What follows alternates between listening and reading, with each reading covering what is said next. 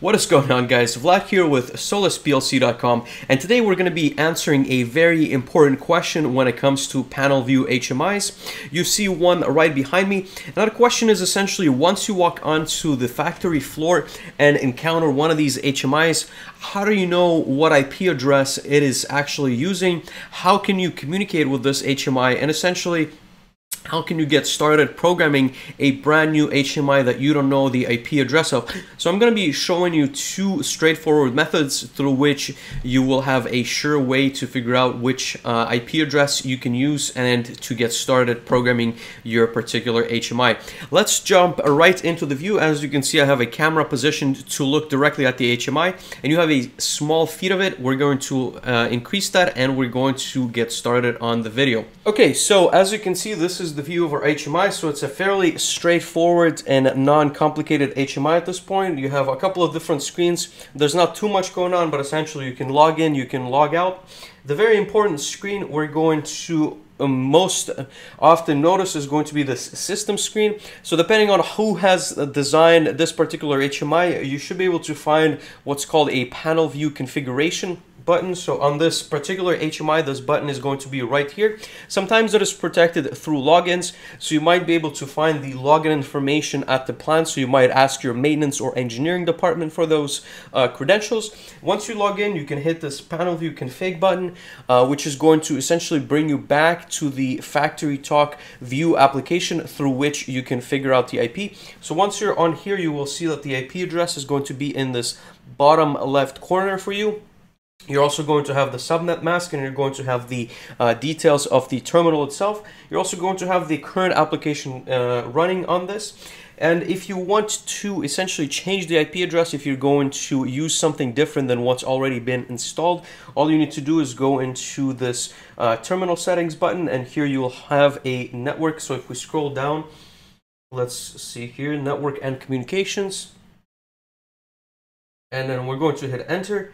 And then network connections, network adapters, and then built-in EtherNet controller. So here you can select the IP address. You can go into other settings, but once you go into the IP, essentially this is where you give the terminal the IP address, and you can hit this IP address, enter it differently. And once you hit enter, it's going to confirm that IP address, and you can go online with the terminal.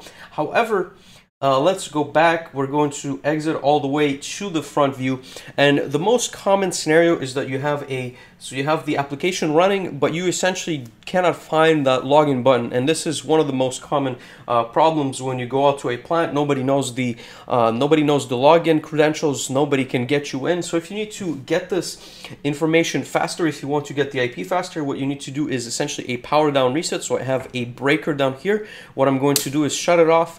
The power essentially is cut off to the HMI.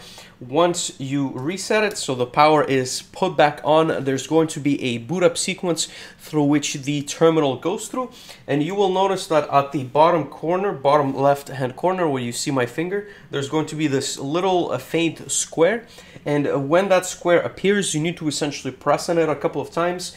It's usually one, but it's not always responsive, as you have seen before. So what I'm going to do is hit a couple of times on that square in order to be able to go to that settings menu. So there it is. And if you get it right, what's going to happen, instead of loading the application, the terminal is actually going to so edition might be corrupted. Let's go to continue. I'm not sure why that gump came on. It looks like our firmware might have had an issue with, but let's see if everything goes smoothly. If everything's correct, our application should not load. We should be put into that settings menu, and we should be able to access the IP address settings of the HMI without essentially launching the application. So let's see here. There you go. So as you can see, the application is actually not loaded. It looks like the IP address has been reset. So let's go set that up really quickly. So what I'm going to go do is network and communications, hit enter. Then I'm going to go into network connections right here, hit enter. I'm going to hit on network adapters, a built-in EtherNet controller, hit IP address, and as you can see, it's all set. Everything looks good. We're not using DHCP. I'm going to hit OK and make sure that the settings are saved on my terminal.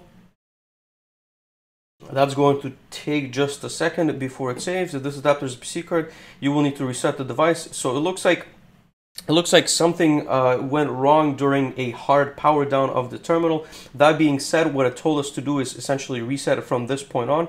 So we are going to reset the terminal, and that should save the IP address that we've changed. So every time you change the IP address on these terminals, and I believe this is because it's the older version, you do need to reset the terminal and allow it to essentially take the IP address.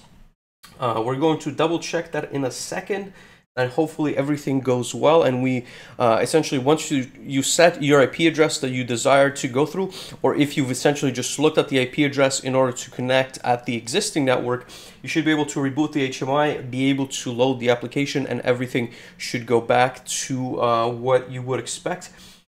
As you can see, that square appears once again, but we're not going to click on it this time. Let's see if everything starts up as expected. If the IP took, it should be displayed on that front screen. If it didn't take, then we might have other problems. But we're also going to look at the different programs just to double check that everything is still okay, or we might need to download a fresh copy of the programs that were running previously on that terminal. So everything looks okay. Factory Talk View ME station is launching. There's no errors this time.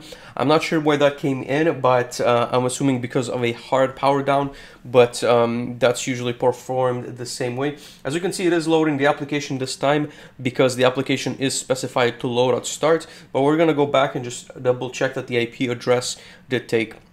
This should be the same exact application that I had running before, but the IP address we should have been able to change it through that square on the screen. Okay, so if I go back into system, I go back into PanelView config, I should be able to exit that once again, and then I should double check what the IP address is on this particular terminal. And as you can see, the IP address did confirm. So at the beginning we had all zeros when we first reset the HMI. Now we have the 192.168.1.20 and the subnet mask with 3 octets full. That's pretty much how you access the HMI. Thank you guys for watching, and see you next time. Thank you guys so much for watching my content. If you have any questions on this topic, make sure to leave them in the comment section below. And if you can spend 5 seconds of your time liking as well as sharing that video if you've enjoyed it, that would mean absolutely the world to me. And if you have any suggestions for the channel, what kind of hardware, software I should be covering, then make sure to leave that down there as well. See you next time. Take care. Bye.